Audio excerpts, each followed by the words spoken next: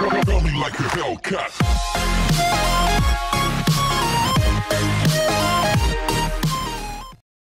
Hello boys and girls, welcome to my channel. I'm Joe PT, and for today what I have here is Watch Dogs 2 running on my desktop, my HD 7850 and my Phenom II. So the game was developed by Ubisoft Montreal and still uses the Disrupt engine.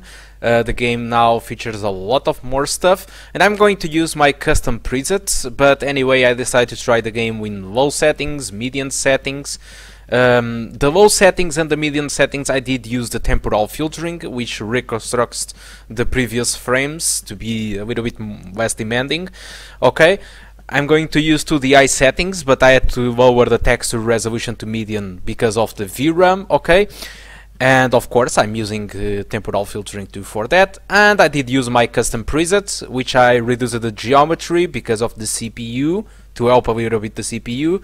I reduced the vegetation to low, which it's more or less how I've detailed stuff. I reduced the texture because of the VRAM, and I reduced the reflections to low. This affects the reflections on cars. It now on low only reflects the sky and not the environment. And the buildings, the reflections are non-existent in the low, okay, but the reflections on the water are still there, okay. So I recorded this with AMD Radeon Relive, and because of that the video looks a little bit less smooth than it was supposed to, because when I was getting the stuttering, the video output file got to 23 FPS, and because of that the video is less smooth.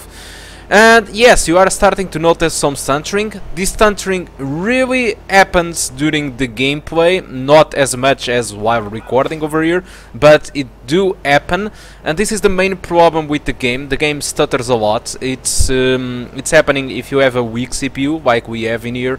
And as you noticed on the MS Afterburner, the CPU is at 100%, and because of that it stutters a lot, and there is nothing we can do. Even if I put the game on low settings, the game stutters from time to time. Sometimes the hard disk drive can't really handle the streaming, so many people were claiming that this game is much better optimized than the first. I must say that it's true, because for now we have much more objects and much more stuff on the environment, but still our Phenom II can't handle the game while riding a car at very fast speed on downtown. If you go to outside the city, the performance is much better and the bottleneck disappears, which means the GPU goes to 100%.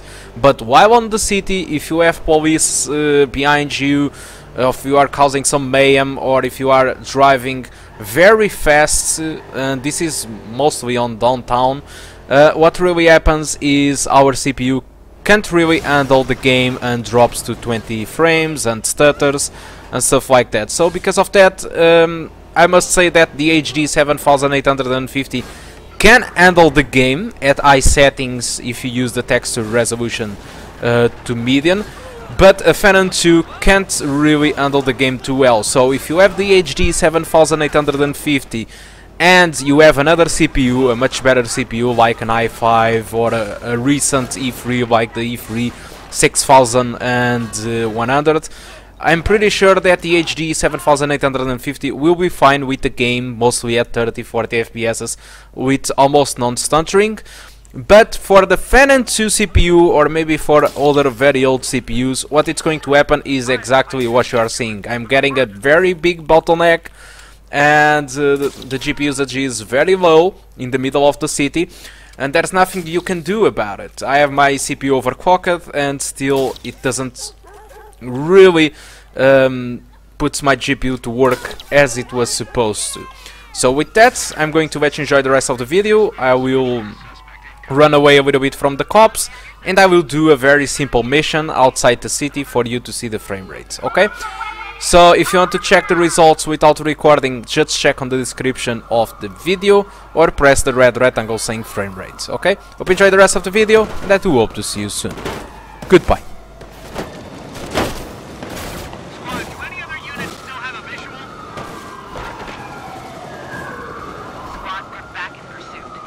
Stop your vehicle now! Suspect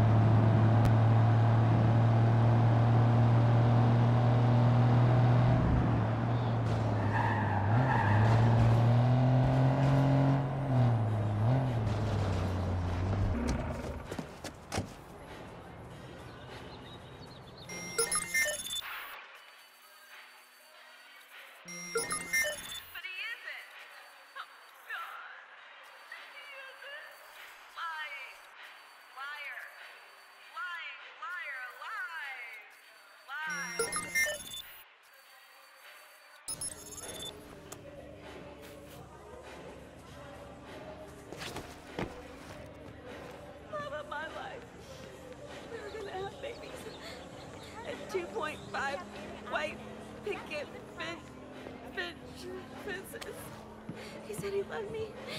And he loved Annie and Sarah and Jeff too. Fucking fuck. Cheese.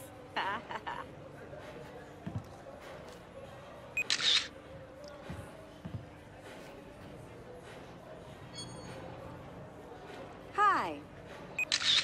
Okay.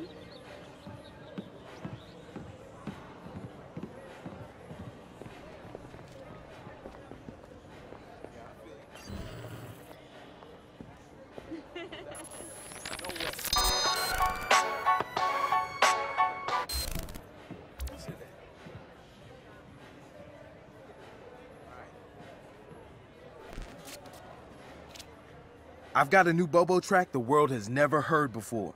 How's the soundboard coming? Yo, a Bobo Dakes, bitch! Oh, perfect. So, how do we contact Carcani? I'm gonna visit his mansion. I need to see his face when we do this.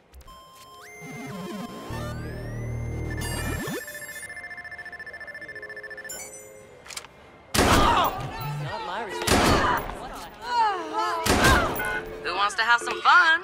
Yo, I'm listening. We've got a lost monkey near you with all this confidential data that needs liberating. Your profiler will help you ID said primate, but they won't stick around long. I'll check it out. So how goes the monkey business?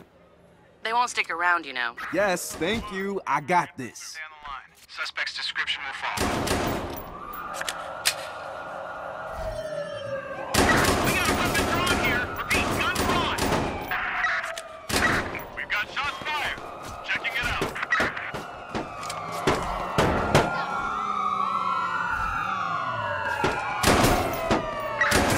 Squad, we're gonna need a chopper out here.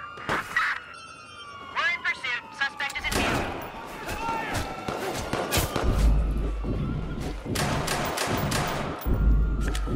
Suspect couldn't have gotten far. Let's flush him out. Drop your weapon. Get on the ground.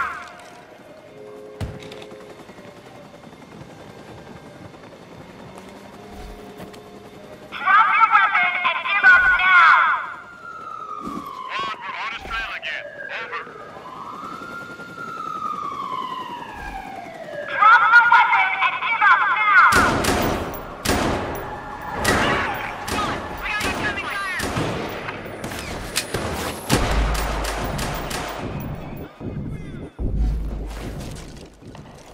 Hello boys and girls, welcome back to the performance section of the video. So I tried to replicate what I did on the video in the different settings without recording. And so with the settings that I did use to record, I got an average of 37, a minimum of 23. There was some spikes in there, but the eye settings was seriously spiking and stuttering all over the place. The median settings is what I found maybe the most stable setting to use. So despite that it recorded with an hybrid between median and high, I think I should recommend you to play at median settings, at least because of downtown, but the median settings have some stuff that I personally don't like. For example, no ambient occlusion, no anisotropic filtering, and above all, no reflections on water, but you can add it to if you want to. So this was on the mission, the second sequence of the video. And as you can see, my personal settings that I did use on the video, I got an average of 47 and a minimum of 28. As for the median settings, never dropped from 32. But despite that, it doesn't mean that it didn't stutter. It stutters a little bit on the beginning on downtown, but it was, let's say, less bad. It was less worse than my custom preset or the eye settings.